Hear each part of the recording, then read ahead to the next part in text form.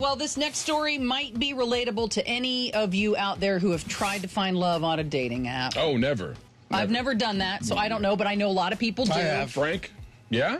Yeah, I'm on all the dating apps. You're married, right? Yeah, I am. That's why I'm desperately trying to find something else. Well, maybe Lucy Hale, because she can't find a date. Lucy Hale from Pretty Little Liars. I mean, oh my God. So she tells this story, how she was on a dating app, and her and John Mayer could have possibly dated, but he didn't like her back. She liked him, he didn't like her back, therefore they could never connect. She told Cosmopolitan magazine that she used to be drawn to damaged people who had been through some things, and wasn't worried about his past. Oh my God, and that's like you, Frank. Hale, yeah. I mean, for everybody else, Lucy Hale would be just a major get. But for John Mayer, I mean, this guy's sexual resume is ridiculous. Jessica Simpson. Katy Perry. Taylor Swift. Jennifer Love Hewitt. Jennifer Aniston. What? Oh. He's been linked to so many hot chicks in Hollywood. Then why is he on a dating app if he's just He's looking for the one. Well, he's looking for the one. You're going to find your one on a dating app? Yeah.